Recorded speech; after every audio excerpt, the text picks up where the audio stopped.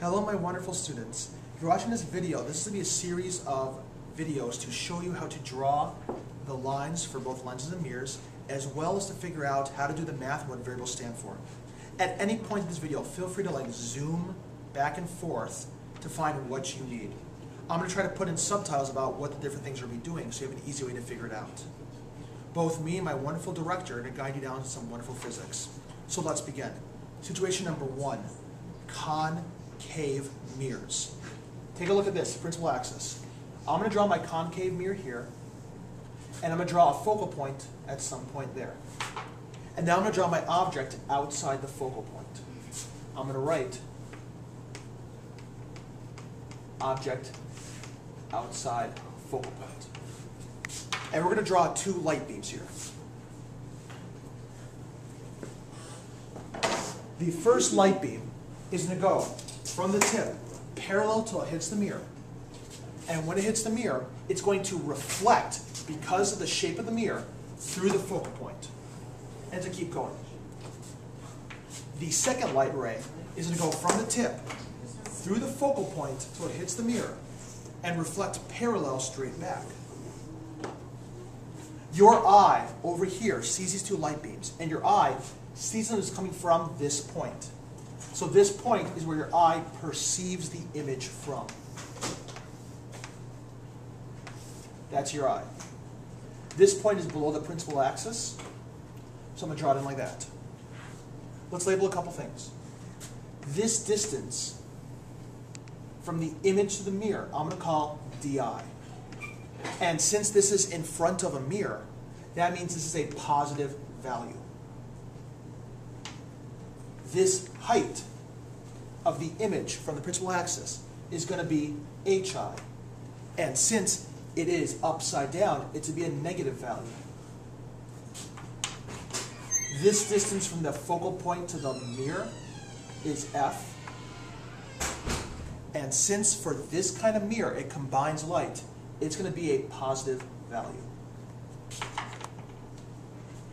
Using the equations 1 over f equals 1 over di plus 1 over do, and m is high over ho, which is negative di, or opposite of di, over do, you could solve for what's needed.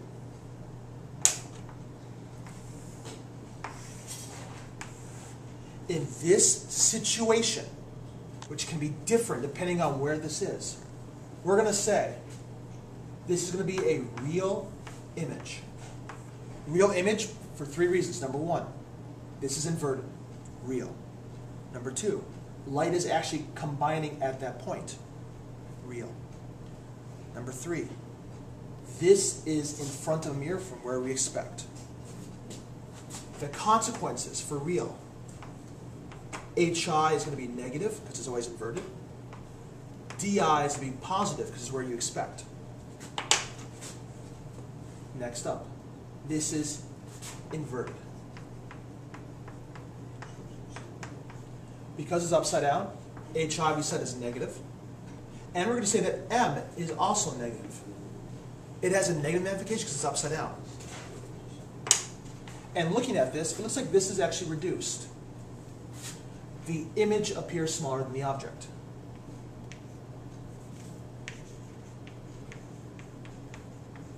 Because it's reduced, I'm going to say that absolute value of m is less than 1.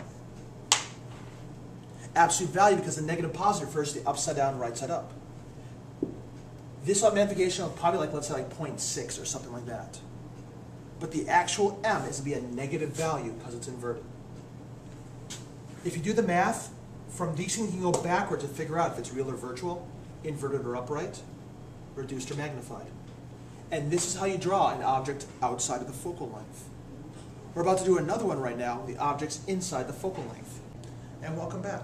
We're about to do our second case. Again, a concave mirror, but this time DO is inside the focal point.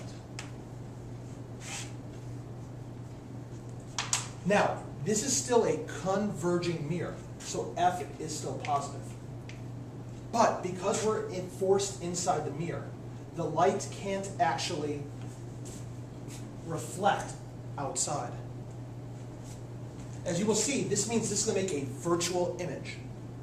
Let's draw our two light beams. The first light beam, again, parallel, then through the focal point. Your eye is again over here, looking at it.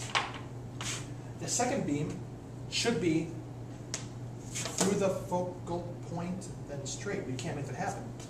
If I went from the tip to the focal point, it would never actually hit the mirror. So we're going to take the light beam like it's coming from the mirror, from the focal point, so it hits the lens or mirror, and then it's going to angle straight back. These two light beams kind of hit your eye, if your eye's over here somewhere. Your eye sees them as coming from somewhere over here. And to show that, we usually draw dotted lines to represent where it's perceived to come from.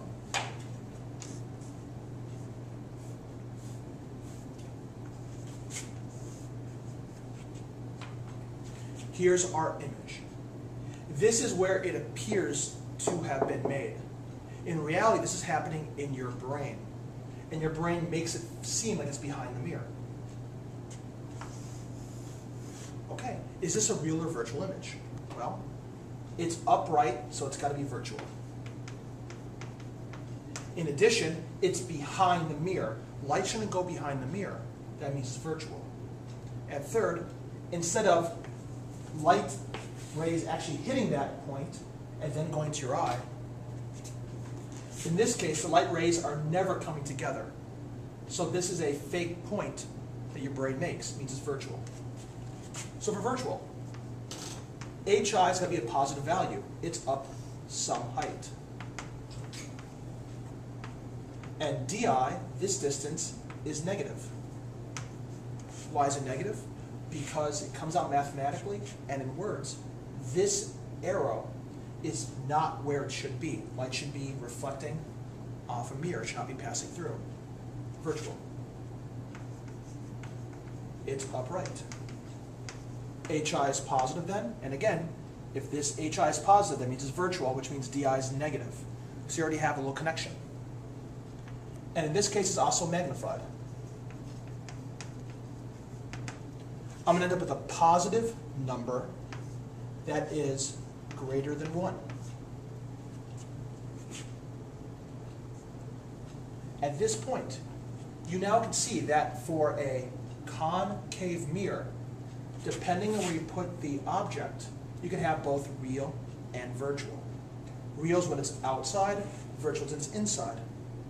The magnification depends on a bunch more things. So it's not like magnified always means virtual. You can see here, it's magnified and even virtual, magnified, real. With this done, we're about to do our third drawing situation for mirrors, and it's the only one for convex. I look forward to seeing you. And welcome back. We're about to do a convex mirror. Now, in the previous example, I had to discuss whether the object was outside or inside the focal point. This is entirely different. This kind of mirror, because of its shape, scatters light. Because it scatters light, it has a negative focal length. And because it scatters light, it will always have the same 3 properties. We're going to see in a little bit. This is always going to make virtual, because it's scattered. And yes, that's lowercase and uppercase. Reduced, upright. This is always true for this kind of mirror. All right, negative focal length. Negative for mirrors is where it shouldn't be. It should not be on this side. So the focal length is going to be over here, with this distance negative f. I'm going to put my object here. It's not inside or outside the focal length because it's nowhere near the same side as the focal length. First ray diagram, going straight, parallel. Now it's going to hit. Since this is a fake focal point, it is a scattering point. Light does not want to go to it. Light wants to go from it. I'm going to draw my arrow lined up with that focal point. And then for my other light beam, I'm going to do the opposite. Instead of parallel, then from focal point, I'm going to kind of draw from focal point, then parallel. And to go parallel this way. Notice I did not extend it back. I only extend back the reflection. So here's your eye. You're looking at this. Your eye sees these two light beams. Again, trace them back. It looks like they're coming from somewhere over here. Extend back the reflection lines. And there you go. That's going to be my image. Now, quick note. Notice, it is physically impossible for this arrow that's pointing to the focal point to ever be higher than it starts. This will always reduce your image. And because of the scattering, it'll always be virtual and upright. Just a reminder, because I'm going to keep on hitting this point, virtual, you have a negative DI, a positive HI, negative image distance, that's this right here, and you're going to have a positive image height, that little bit right there. Reduced means that M is going to be a positive value, positive because this is upright, and in this case, M is going to be absolute value less than 1. So an example of magnification may be like 0.75 positive, 75% of what it used to be, and it's upright. HI is positive. The same equations we learned before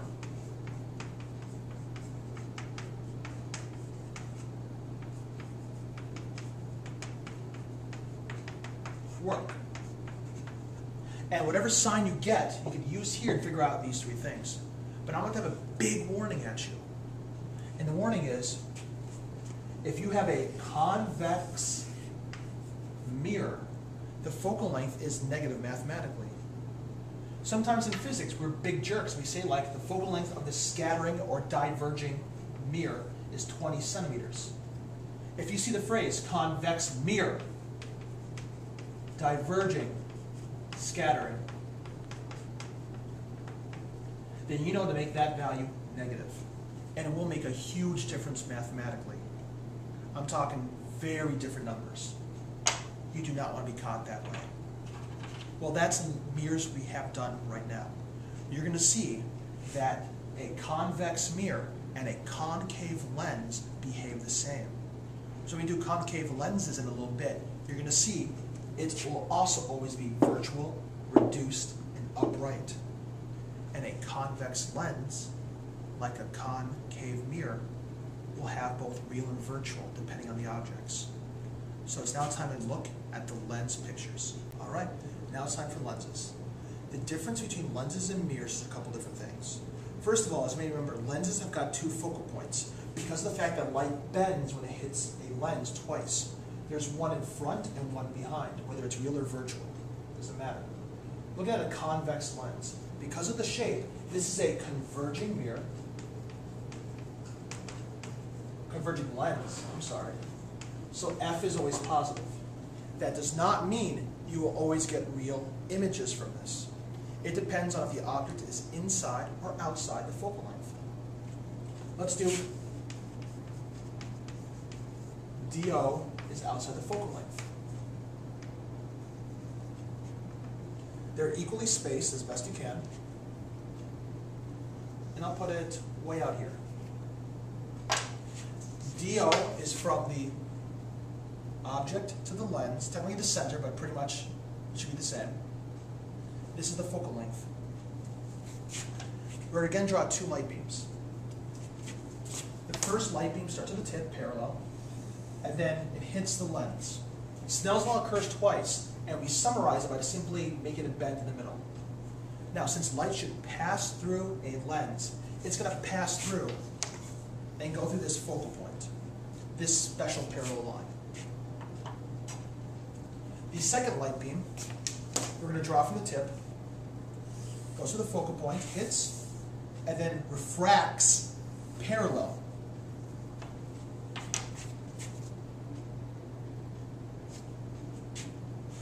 The light beams combine here. And of course, for a lens, you're looking at the other side. You have your eye, your glasses, and the thing you're looking at. You see both these light beams as coming from this point right here. That point is below the principal axis, so therefore it's going to be inverted. Just as a reminder, inverted means HI is negative, and DI is, well, for mirrors, this region was negative because light should not go through a mirror. But a lens expects light to pass through. So for a lens, this side over here for images is negative DI. This side over here for images is positive. And again, a positive DI means it's real. It's real for three reasons. It's real because it's inverted, check. It's real because light is actually combining from that point. And it's real because we expect it to be through a lens and not reflected on it. And because it's real, DI is positive and HI is also negative. And finally, in this case, it's most definitely reduced. M is negative because it's inverted, and M, absolute value, is going to be less than 1. Now, big pause. When you're outside the focal length, these two things are always true. But this one depends as well. You could have, by moving it forward, getting a bigger and bigger dimension magnified image. So these two are fixed, this one's not. And that's what happens when we're outside the focal length. Inside the focal length, we'll draw the picture. You're going to see, you're going to get a virtual image. And that's in a moment. All right, superstars. And here we have a convex lens. But this time, we're going to put the object, or DO, inside the focal length. This is still a converging lens, so F is positive. Big note. Convex lens, concave mirrors, both have positive Fs. They're opposite. So I'm going to draw my focal points to be relatively around the same. And here's my object. Doesn't matter how big or how small it is. Just like with the mirror, if it's inside the focal length, it's going to make it a virtual image because light can't form unless it's beyond the focal point. With a virtual image for lenses, lenses have light going through. So a virtual image should be on this side. And if it's virtual, should it be upright or inverted? You got it, upright. So I'm going to expect something over here. 2 rays to draw. Ray number 1, through the middle, focal point down. Next one, just like with the mirror, we're going to line up the focal point and the tip. So it hits the lens and then it's going to go straight. Your eyes again over here for a mirror. You look through a lens. For a mirror, your eyes on this side. You see these two beams as coming from somewhere over here.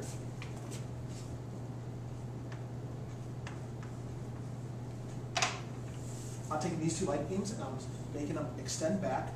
I'm using dotted lines to show that. And here is that point. It is virtual for 3 reasons. It is upright. It is behind the lens where light shouldn't be. And finally, this is the point where light is scattering from, not combining from. As a reminder, negative DI. So for a lens, this over here is a negative image distance because it's not where it should be for a lens. HI is positive. This is going to be upright.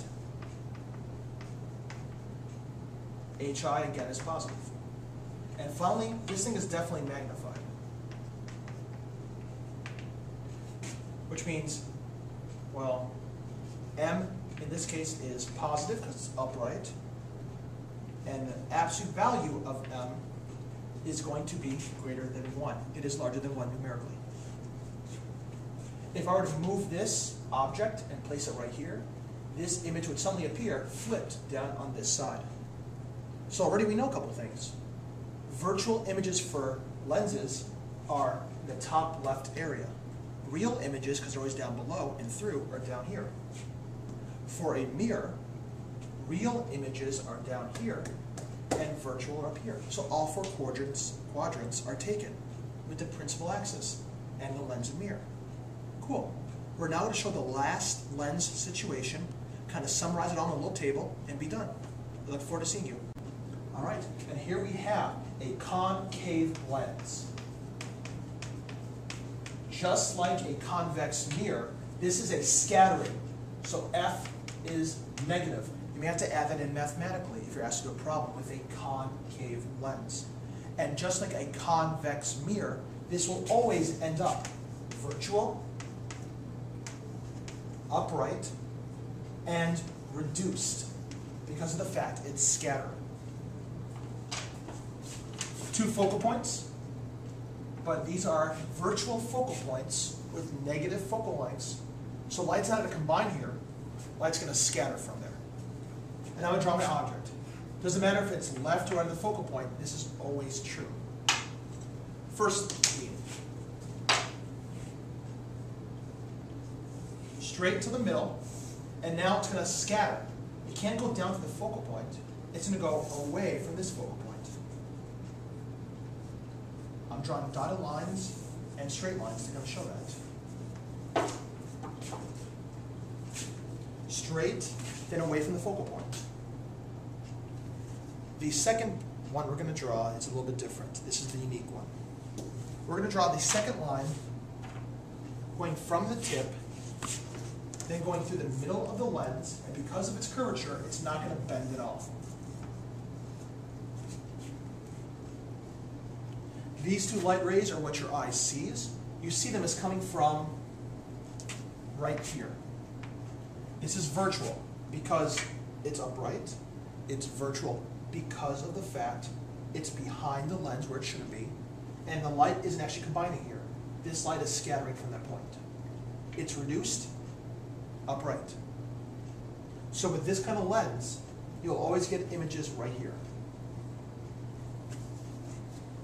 With that being stated, I now would like to kind of make a little overall table of all the different relationships here and have it as a reference point for you. Let's go.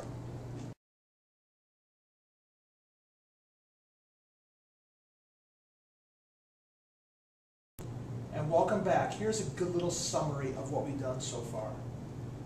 On the top, I've combined the real and inverted, the virtual and upright terms kind of together because they're linked. And you can see for real inverted, it's left of a mirror, that area, right at the lens, which means it's inverted. For virtual and upright, virtual is left of lens, right of mirror, and also upright. Magnified and reduced are the kind of own separate categories, so leave them separate. And these are the situations you can see for lenses and mirrors. So for a convex mirror, you will always get virtual, reduced, and upright. For a concave mirror, if it's inside the focal point, you get virtual, upright, and magnified. Outside of a focal length, you get real, inverted, and then it depends on where everything else is. You can see with this arrow that a concave mirror has the same situations as a convex lens, and a concave lens has the same situations as a convex mirror. By knowing the pictures, by being able to do the math with me in class, and by knowing this, you will be prepared for your quizzes, your partner problems, and eventually your final exam. Take a look, pause, write if you need something. I look forward to seeing you later on in physics. Have yourself a good time.